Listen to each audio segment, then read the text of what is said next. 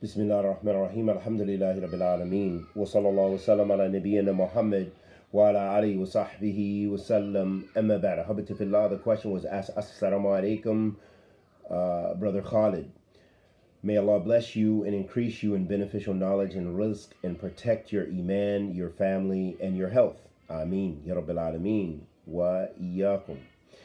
I recently started watching some of your videos and I came to know that you are studying about Aqeedah academically. I like your balanced approach on matters that are stirring up the Salafi community, especially in the UK. I have a question that is about Aqeedah, specifically about the Khawaarij. There's a free booklet on the internet in the English language called What You Must Know About Your Creator. In it are quotes from Sheikh Uthaymeens, rahimahullah ta'ala, explanation of the Hadeeth of Jibraeel, alaihis, salaam, and excerpts from the Aqeedah at-Tauheed from Sheikh Fawzaan, hafidhaullah ta'ala. In it, when talking about two misguided groups in the issue of Ibadah, it is page 41 in the booklet. It is translated that Sheikh Fawzaan writes in Aqeedah at-Tauheed, the second group overstressed in implementing worship to the extent of exaggeration. They raised the mustahab, the recommended actions, to the level of wajib, obligatory, and prohibited some mubah, some permissible actions, and declared deviant and mistaken those people who disagreed with their minhaj or their way, and proved their understanding to be incorrect. I understand them to be the Khawaarij. Am I correct in that? And could you please give me a few examples of what they made obligatory, although it was mustahab, and what mubah things they prohibited? If you could give at least one reference from a book for this, it would be even better, but I understand you do not have the time, so just a few examples would be enough. I'm working towards translating the booklet into German language since I found it very beneficial, and I want to give an example so it can be understood properly. I do not have access to the actual English translation of the book Aqeedah at-Tauheed, so I do not know whether the Sheikh gives the examples himself. If you know that it would help me very much. Jazakallah khairan wa iyyakum. So a very big question about this, what Imam Fawzan wrote in this book, and unfortunately I don't have a copy, at least I can't seem to find one in here. I know I have one in my books probably in America, but I don't see one right offhand. But what I did find in a series of his muhadarat, which is fantastic and amazing, and again I want to advise those who know Arabic, these are free here in if you go to the Dar al-Iftah, you know, they'll give you a big collection of books for free. And this is 3 volumes, and it's just full of so many rasail and so much fitna that we deal with now that Imam Fawzan has done lectures about. This was printed, well, for 2009, so it's actually not as old, and this is the second printing, but some of these lectures probably go back, 15 years or what have you, where the Imam was dealing with a lot of the stuff which we are dealing with as fitna now. But unfortunately, people don't translate and they don't propagate what this great Imam, because he's one of the major scholars now of Ahlus Sunnati wal Jama'ah. So it is not really befitting for someone from Ahlus Sunnah to not look into and refer and benefit from this great Imam, and to just only hold on to smaller scholars which have great immense benefit. But again, we should also look at the scale of the major scholars, not belittling and not to take away from scholars that are less in knowledge. But these rasikhun fil ilm, they offer us a type of fiqh and understanding that we can't do without. And so, as you mentioned, I don't, unfortunately, since I don't have the book right at hand, you probably can get it off the internet, and forgive me for my lack of, my laziness. But yes, as you said, from reading many other statements of the Sheikh and understanding those sifat, that this is a reference to the Khawarij. So you are correct in that. As far as examples, I can't think of any examples of things that are mubah that they prohibited. But in general, you'll find this trend amongst the Khawarij, whether it be the original Khawarij, and I'll give you an example for that, up to contemporary Takfiri groups, that they do have some obviously similar traits in making takfir excessively in extremism. And one of the things that they do, as you said, they make the obligatory, although it was mustahab, and what mubah things they prohibited. I don't know, as I said, the mubah that they prohibited. Nothing comes to mind right offhand. But as far as making obligatory things that are mustahab, for example, one of the original Khawarij sects, known as the Azariqa, they used to make it an obligation, that hijrah was an obligation. Now, we know the scholars in the past, up until now, from Ahlul Sunnah, wa ghayra Ahlul Sunnah, when they talk about this issue of hijrah, some of them, and there's a lot of strong evidence to suggest the obligation of making hijrah, or to leave a non-Muslim land to a Muslim land for residence. And we also know the realities of today. Today's quite different, and there's a lot of other things you could say about it. It's a very big mas'ala, huge mas'ala. One of the things, in my view, is, as the scholars here, the Hadeeth Kibar Ulama, and of course they didn't just come up with this fatwa themselves, there are those who came before them, that basically that there's details in this issue, and that the bottom line is it is mustahab in certain circumstances, if you're able to practice your religion more or less in the country you reside in, whether it be in a non-Muslim country. For example, you're from Germany, someone's from France, someone's from America. The situations are similar, but then they're also different. France is very, I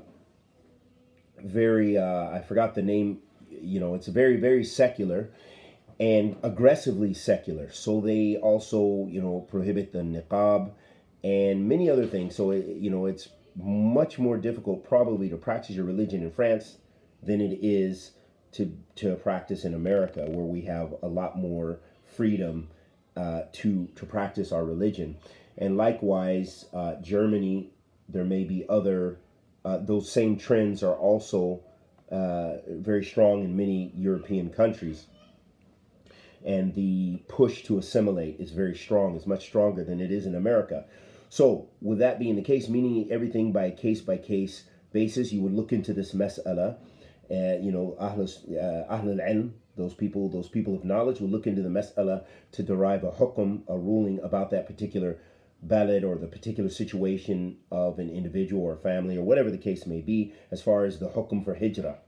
Okay, so meaning that if you could practice your religion, as far as you can, practice the signs of Islam, show that you're a Muslim, you can pray 5 times a day, you can make Jumu'ah and stuff like this, then it is recommended that you make hijrah, just to be in the, in the Muslim society, and, to make the Muslim numbers bigger, and so on and so forth. The Azariqa, one of the original or early sects of the Khawarij, because the Khawarij, like all the groups, and as the Prophet ﷺ said, افترقت اليهود على 71 فرقة وافترقت النصارى على 72 فرقة وستفترق هذه أمة على 73 فرقة كلها في النار الواحدة. The Prophet ﷺ said the Jews break into 71 sects, Christians 72 sects, and my ummah into 73 sects, all of them in the fire except one. So we know that the deen, that the groups, the ummah of Muhammad ﷺ will break into groups and sects. So you find that even those sects, they splintered into other jama'at and other groups. So it's not just simply Khawarij, but you have the Ibadah, which is another. They have a different Aqeedah than even a distortion or a mutation of the original Khawarij's Aqeedah. And the Azariqa were some of the most extreme. And they held that if you don't make hijrah, until you make hijrah, that you're a disbeliever. And it's reported, and you'll find this in the book by Imam Abu Hassan al-Ash'ari, rahmatullah alayhi, rahmatan wasi'a, his book, Maqalat al-Islamiyin. And in it, he mentions about the Azaraka that they were so extreme that if they were residing in a non-Muslim land, they would make takfir of themselves. So they would say, we are disbelievers until we leave this land to the land of the Muslims. And of course, again, they made takfir, so they would make takfir of a sinful imam or whatever. So they were so extreme that they would, make takfir of themselves until they make hijrah. So that's one example of making the mustahab, wajib, and to such an extent that the extremism leads you to make takfir of yourself. Okay, an example, you find the same trend. You find this in Egypt in the appearance of Jama'at al-Takfir wa Hijrah. They also had this very concept that here they were living in Egypt, and so since they considered everyone disbelievers, and until that you migrated to their place of residence where they resided in Egypt, and I think it was on a mountain, the leader of Jama'at al-Takfir wa Hijrah was Faraj, I think his name was, and I've forgotten his name, but anyhow, and they assassinated the president and others, and a judge, or they kidnapped a judge, and I think they killed him. Anyway, the bottom line is they were of that. So they made it an obligation, something that might be, in that case, it wasn't even mustahab. It might have been, it's impermissible to make hijrah to a mubtadi'ah group. So they made the impermissible even permissible, not just permissible, but an obligation, that it is an obligation, So you see how this trend, and likewise, look at in contemporary times, you find groups like ISIS, and they also have a similar type of extremism, to where they made it an obligation to make hijrah and take allegiance, for everyone in the world to make allegiance, every Muslim in the world to make allegiance to their mubtadi'ah leader, and make hijrah to them, that they made that as from usul ad-din, like this was a wajib, that this is an obligation. They came up with this concept of this mubtadi'ah to lead, and that everyone should just drop their countries and drop their residencies and drop their nationalities and drop everything and make hijrah to a mubtadi'ah that drinks the blood of the Muslims and spills the blood of the Muslims at whim. So you see the danger. You see how these mubtadi'ah groups of takfir, that their usul is takfiri and khariji, that they make the things that are sometimes impermissible. And that the funny thing is that you'll find a great contradiction of the Khawarij is when they come up with these ahkam, they often rule by other than what Allah subhanahu wa ta'ala reveals. They make takfir of everyone else and say that everyone else is not ruling by what Allah subhanahu wa ta'ala reveals, but then they also do the same, because how is it you can make something which is impermissible to make bay'ah to a mubtadi'ah imam who just declares himself this, and then kills all the Muslims, and kills the disbelievers and breaks pacts, and all the evil that they've done, calls people to do suicide attacks, calls people to do lone wolf attacks in Western countries and around the world. They've made that which is impermissible permissible. So they've ruled by other than what Allah subhanahu wa ta'ala has revealed. So this, you see the internal contradictions with a lot of these mubtadi'ah. And even to such an extent in deviancy, and you see the extremism. So these are some of the great dangers that you find, and I hope that those are some examples. We'll look at a statement of Imam Fawzan, and I'm sorry to have went so long, But he was asked, and this was over probably 15 years ago, he was asked about what he was asked about extremism. He said, you know, that the Prophet ﷺ, he prohibited extremism in the religion.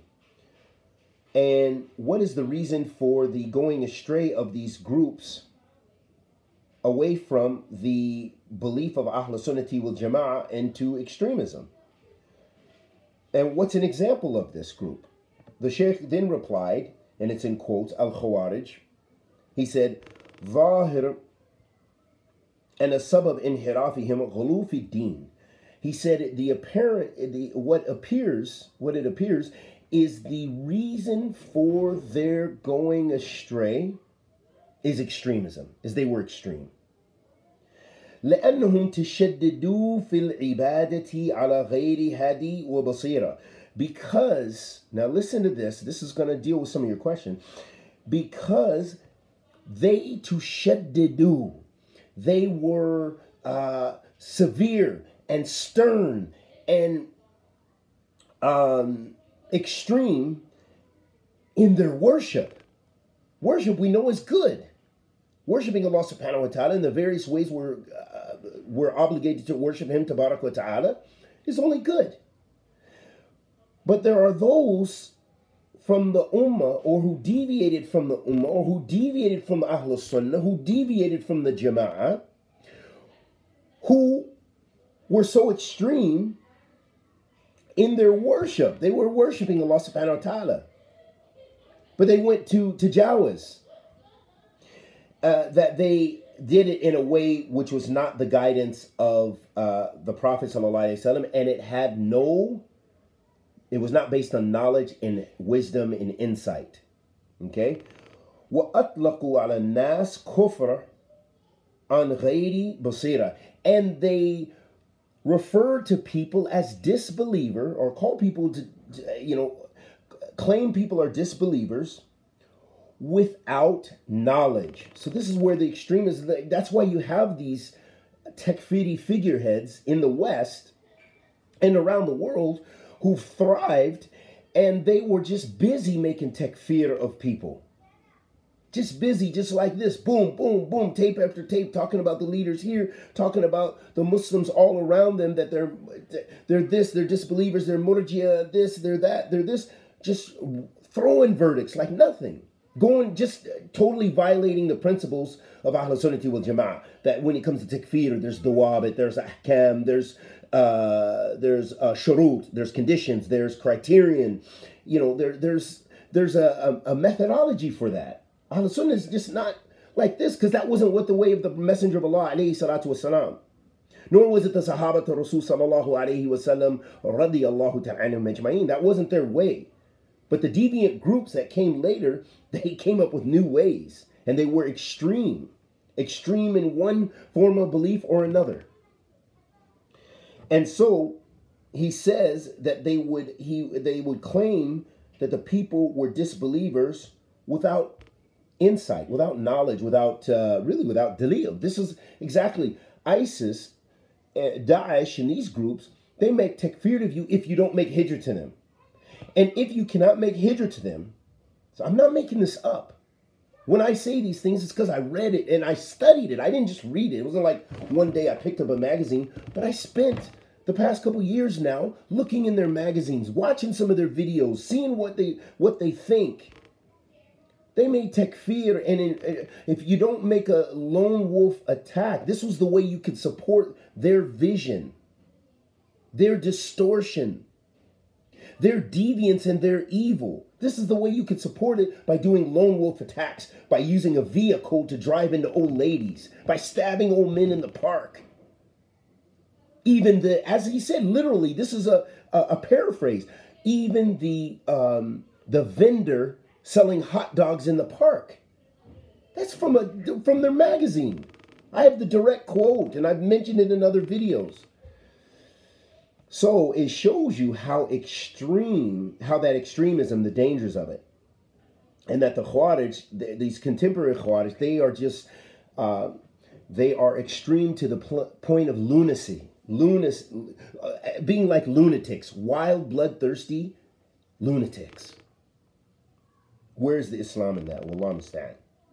And they call all the Muslims to be disbelievers. Every day I'm getting, people make takfir of me every day from the supporters of Faisal, a major takfiri in the West. Okay? They can't accept that he makes takfir. It's like, you give the evidence. I give you the page number of the deviance and the evil that he exports around the world, and they say you didn't bring evidence. You didn't understand what he said. You're lying. This is amazing. So when someone is ghafla, when someone is, their heart is hard, their eyes are covered, because Allah doesn't want, whenever Allah wants good for a person, He gives them understanding of the religion. This is what the Messenger of Allah ﷺ said. People have no understanding because they're taqleed, they're blind following. It's like trying to convince a Trump supporter that the guy has serious issues. They can't see it. They can turn an evil statement. He can make a statement about racism, and they can say, well, you know, what he meant by black people are like animals is, or what he really meant by the horrible nations, the term he used to describe nation, what he meant by Mexicans being rapists and this, he meant, subhanAllah, they make ta'wil batil. What do they say with Faisal and these other takfiris? They defend them on batil, on ta'wil gharib jiddan. We don't know where this came from. And it surely doesn't come from Islam. Nor does it come from the minhaj or methodology of Ahl Sunnati wal Jama'ah. Abadan. Tayyib. Those are probably the important things that we want to mention, and we'll end with a hadith of the Messenger of Allah sallallahu alaihi wasallam, and I hope this answered your question a bit. The Prophet alayhi salatu wasalam said, "Iyakum wal-ghulu, fa-innama ahlaka man kana qablakum al-ghulu." The Prophet alayhi salatu wasalam said, beware of ghulu, beware of extremism. For verily what destroyed those people who came before you is ghulu, is extremism. And subhanAllah, I know so many takfiris that were just hardcore takfiris that are now agents. And two major ones that I know, that they became agents, they became, one is definitely he left Islam. The other, I saw him recently on the internet and I was just shocked. I mean, I don't know if he's still Muslim or not. I don't know. But it just goes to show you the Messenger of Allah ﷺ statement, فَإِنَّمَا أَهْلَكْ مَنْ كَانَ قَبْلَكُمُ الْغُلُو. Verily what destroyed those who came before you was ghulu. And this goes to not just takfir, even tabd'ee. Those people who just make tabd'ee like this. Oh, you didn't agree with our sheikh? Sheikh so-and-so just made a fatwa about 5 other mashayikh and you don't accept it? You don't just all of a sudden knock them off because yesterday you were taken from them? You got to cut them off now. Just like this, boom, boom, boom, mubtadi'a, mubtadi'a, mubtadi'a. Ghulu, extremism. And we know people who are severe in their tabd'ee. And some of them aren't even Muslim anymore. Because they were so extreme, they thought they were on the sunnah, they thought. And they were so extreme, and they were so, you know, everyone's mubtadi'a, and you better come to the Sheikh's dars, and we didn't see you here, and we saw you give salam to this one, we knocked on the door in this one, and you were in the Prophet ﷺ's masjid, and you shook hands with so-and-so, and you sat in the corner of the dars with those guys. We saw you in the dars of Sheikh Abu Bakr Jazairi, we saw you in the dars of, you know, Sheikh so-and-so and Sheikh so-and-so. Subhanallah.